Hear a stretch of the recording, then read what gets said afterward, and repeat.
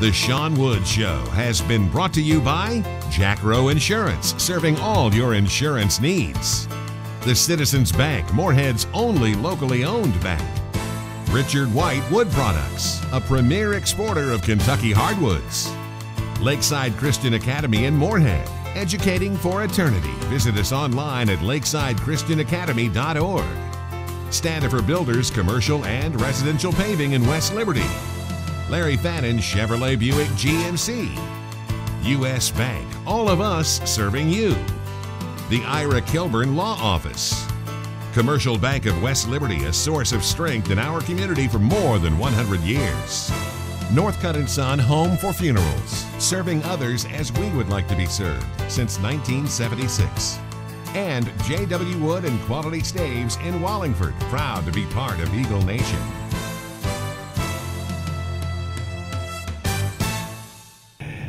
Hi, everyone, and welcome into this Sunday afternoon edition of the Sean Wood Show from the campus of Moorhead State University, and today from the Lynn Miller Room at the Academic Athletics Center. As always, alongside the Eagle basketball coach, I'm David Patrick. And Sean, the old adage, very true, defense wins games. That's what happened Thursday night against EKU. It did, David, and our guys really came in, locked in, tuned in, and was not going to let anything fall through the cracks. They were determined. You know, we kind of ticked off a little bit after that Tennessee trip of letting 2 get away, you know, losing to Belmont by 6 and then to Tennessee State by 2.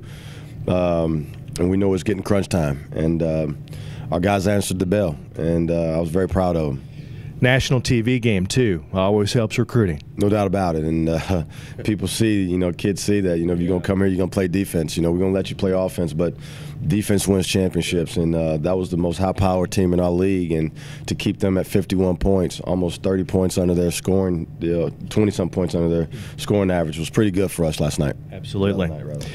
Stay tuned. When we come back, we'll head to the Eagle locker room for the pregame message, Coach Wood to his players, and also highlights of the Moorhead State win over EKU. That's next on the Sean Wood Show.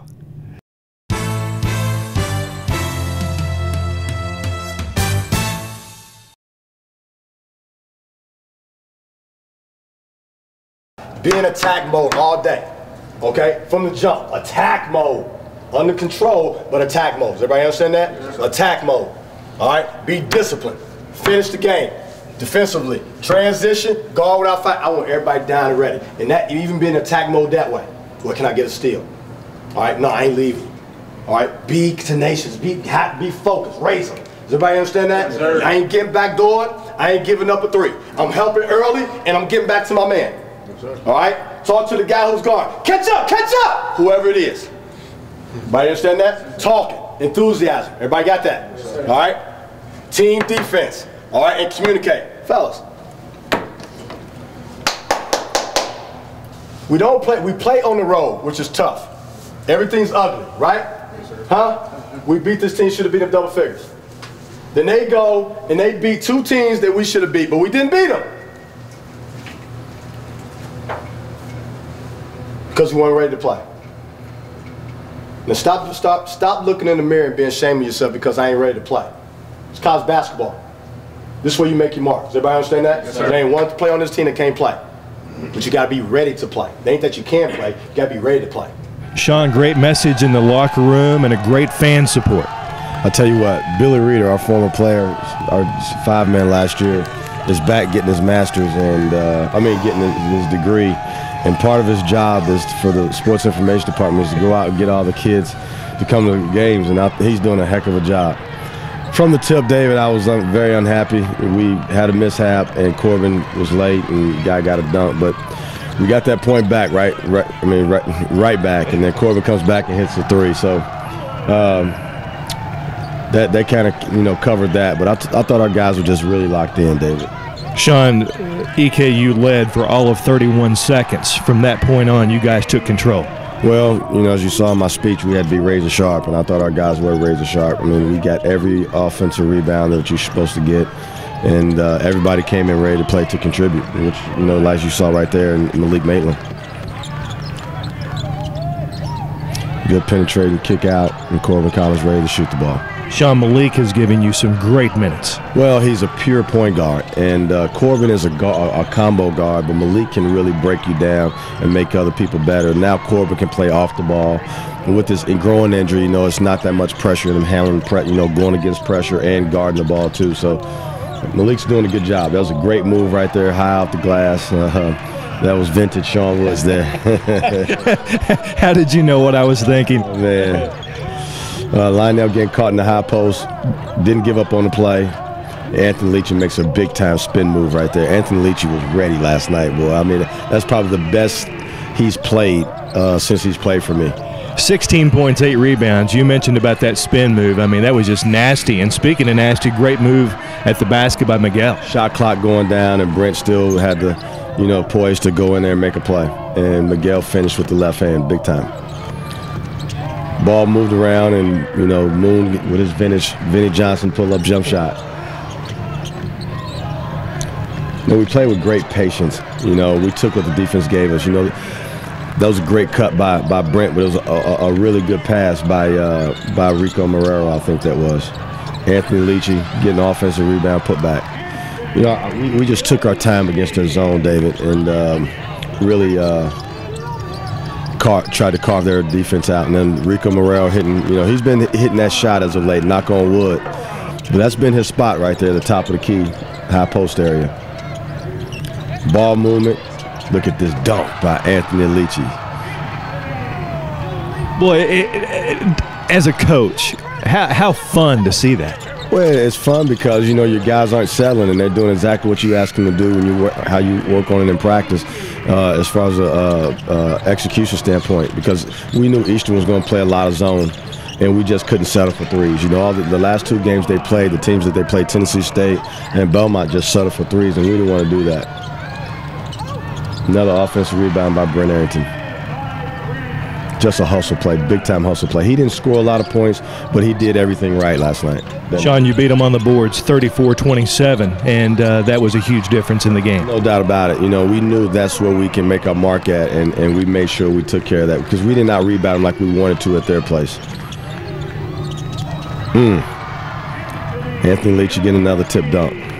He played so good last night. If he can continue, if we can bottle that up for the rest of the season, David, we're going to be pretty good. Stay with us when we come back. Highlights of Morehead State's game with Belmont University at Johnson Arena. That's next on The Sean Wood Show.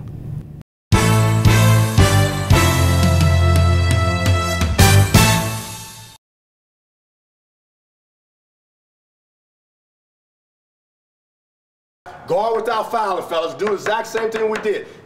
Have fun doing it. It was fun last time, wasn't it? Yes, huh? Just guard like, man, you ain't going by me. What's up? And you walking too? Huh? You ain't that good. Anybody can be good going beeline to the basket. You understand what I'm saying? But if you got to spin, stop, and all that, no. All right? Ball pressure, high hands, make them turn what? Exactly. Tight switches come together, transition defense, post defense. Listen, let's post our will in this. We the best team. Let's go. Backcourt, Luke just outside the line, comes across it now on descent, working high left on the dribble, picks it up, bounces to the cutting Grads, left handed. They did that for the Eagles in Nashville. Across to Barnett, toward the left corner to Luke. Back across to the right corner. Bradshaw sets his feet, shoots up the 3 and cans it. Morehead down by 7. Around the left side, Marrero stops at the wing, out to Collins, high left, wide right. Arrington down the far sideline. Beeman cuts in. Back to the trailing Collins. Right side, Arrington around for 3. Smith.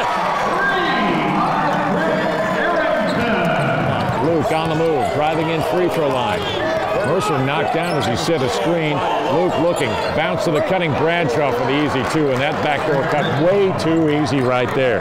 Eagles on the offensive end with 8:45 to go in the half. Descent at the left hash. Hands it back to Collins. He'll drive baseline right. In traffic, puts it up with one hand, high off the glass, and down it goes good. Barnett to his right. 5 to shoot. Barnett, right wing 3. Baseline left rebound. McLean back to the goal. The runner off the glass and through. 16 to shoot. Rico puts it down. Banging in on Brads. Turns, hooks, misses side of the rim. Rebound, Arrington. Wide left, Maitland. He'll shoot the 3 and gets it. Miguel on the move. Takes it toward the baseline, retreats to the corner, back out to the hash. Marrero, wide right, Maitland down the near wing, off to Arrington. Moves in, jump and shoot from 20. Spins in and out and back in again. That's a two-pointer by Brent Arrington. Maitland across the line with 14:23 to go. Right angle drive, back up top. Marrero down the right wing. Arrington around for a three, got it! Arrington with 15. Again, it's a 10-point game. 8 to shoot, 7. Maitland, free throw line, right side Arrington, turning it left. Turns, free throw line, jumper, got it! Windler, challenge, down low, Brandt, fights to the goal, puts it up, blocked from behind. Beaver with the block. Marrero has it to Maitland. Maitland down the left sideline. Arrington fakes, baseline left, jump and shoot from 17, got it, we're tied at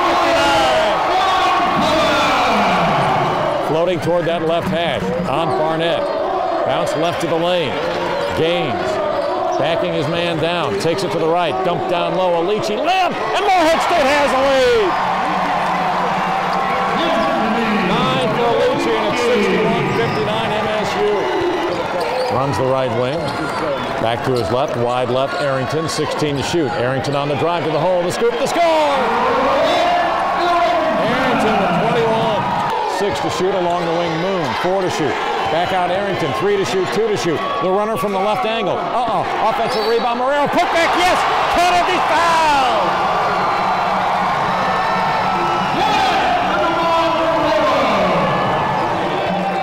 Xavier with the ball out toward the left hash, dribbling for Morehead State, the offensive end. Toward the left corner, Gaines in the lane, Marrero. Drives in, left-hand scoop, off the glass, and a roll and go! 18 for Rico. 1:16 to go. Right of the logo, offensive end, Luke. Trying to get the pick from Smith. Picks up the dribble out front. Bounce left, cutting Bradshaw for the layup. It's in, he's fouled. Count the basket. Again, the backdoor cut. Alici, 2 shots here. Morehead down by 1.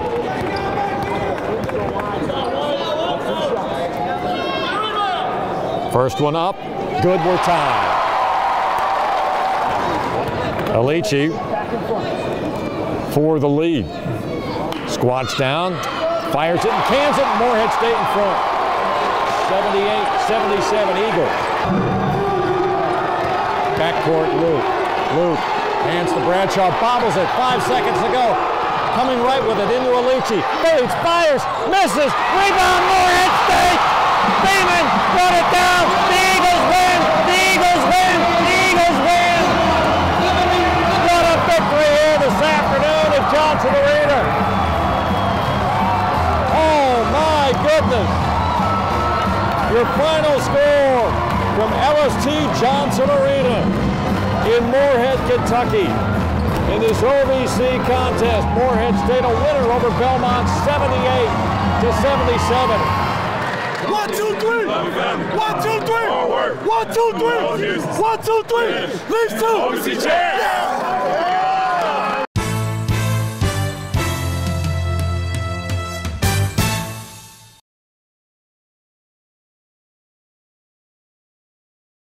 Time now for the Eagle Profile, brought to you by U.S. Bank. All of us serving you.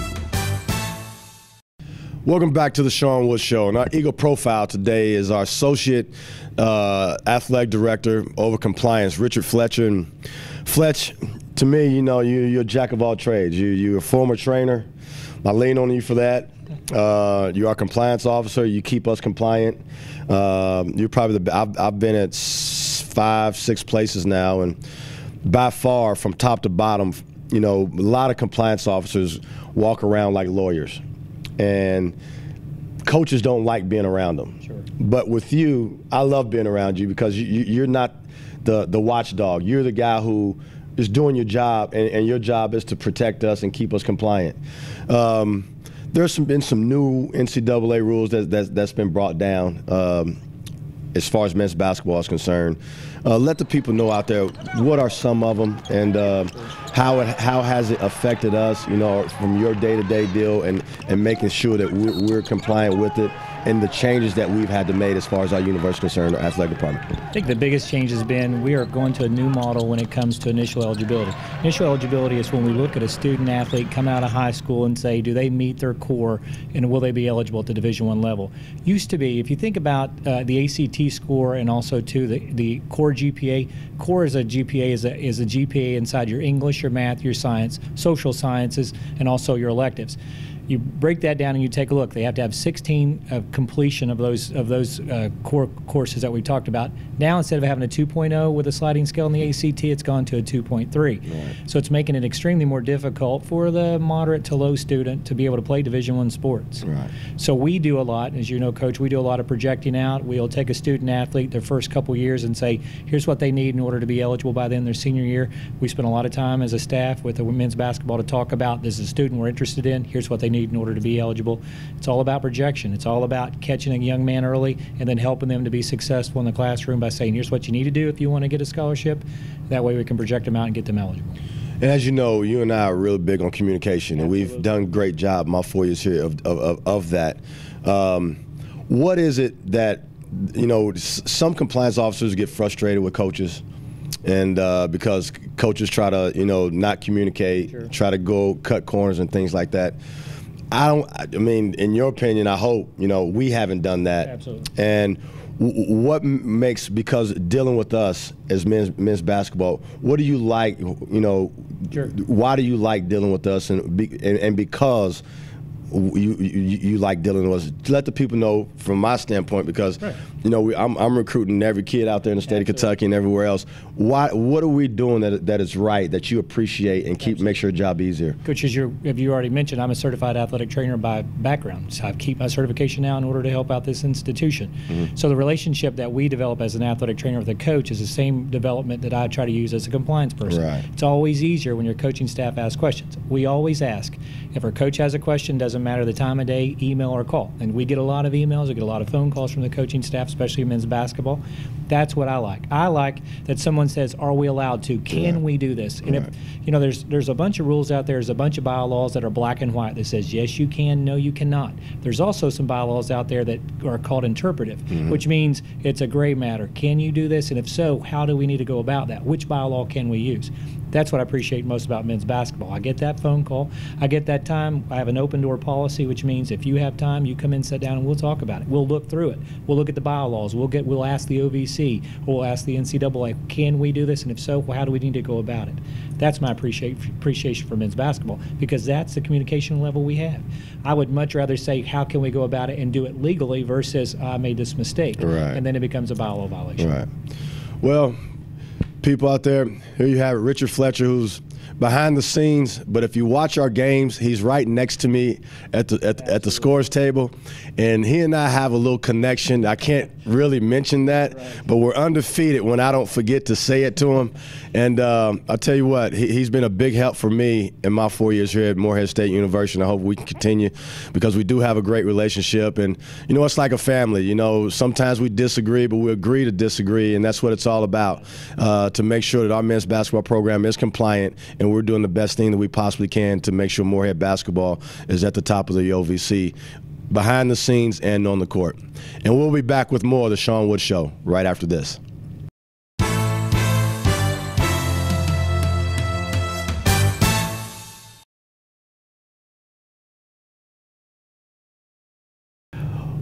Welcome back into the Sean Wood Show here on the CW Lexington. And Sean, the other night, Thursday night, before the EKU game, a special recognition for the team physician of Morehead State, who's been involved certainly in a consulting way with MSU athletics for more than 40 years. Dr. Thomas Fawcett was recognized. The training room here at MSU will be dedicated in his honor. Sean, he's given a lot of service to the university, and I thought it was a real honor for him. Well, it was. You know, a guy who served, especially in the medical field, for our student athletes for over 40 years is big time. Yes.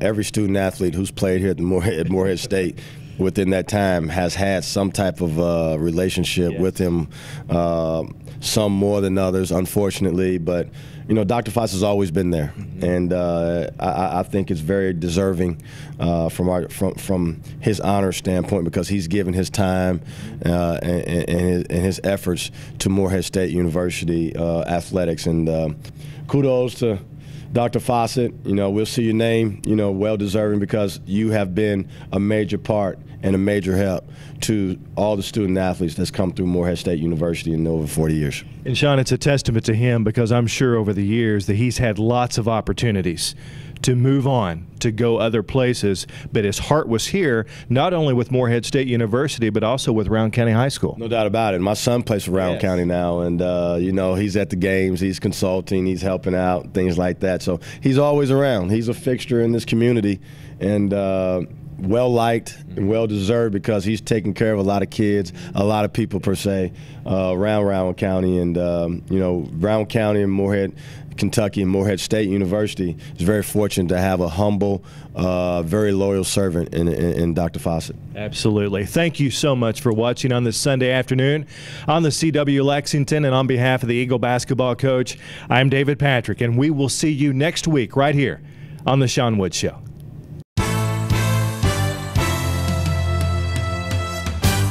The Sean Wood Show has been brought to you by Jack Rowe Insurance, serving all your insurance needs. The Citizens Bank, Morehead's only locally owned bank. Richard White Wood Products, a premier exporter of Kentucky hardwoods. Lakeside Christian Academy in Morehead, educating for eternity. Visit us online at lakesidechristianacademy.org. Standifer Builders, commercial and residential paving in West Liberty. Larry Fannin Chevrolet Buick GMC. U.S. Bank, all of us serving you. The Ira Kilburn Law Office. Commercial Bank of West Liberty, a source of strength in our community for more than 100 years. Northcutt & Son Home for Funerals, serving others as we would like to be served since 1976. And J.W. Wood and Quality Staves in Wallingford, proud to be part of Eagle Nation.